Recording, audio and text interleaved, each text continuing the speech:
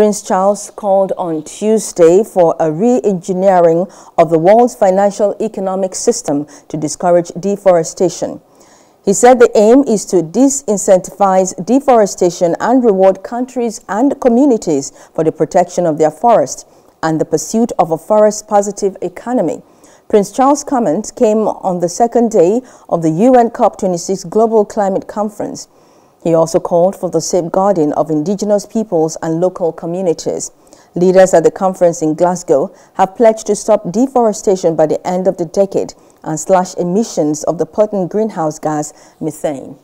First action I would suggest is to re-engineer the world's financial economic system to disincentivize deforestation and reward countries and communities for the protection of their forests and the pursuit of a forest-positive economy.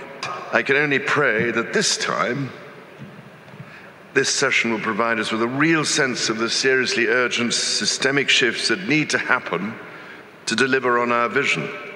And I urge you all to take forward the work we discussed today with implacable resolve and determination to make things happen on the ground. Hello, hope you enjoyed the news. Please do subscribe to our YouTube channel and don't forget to hit the notification button so you get notified about fresh news updates.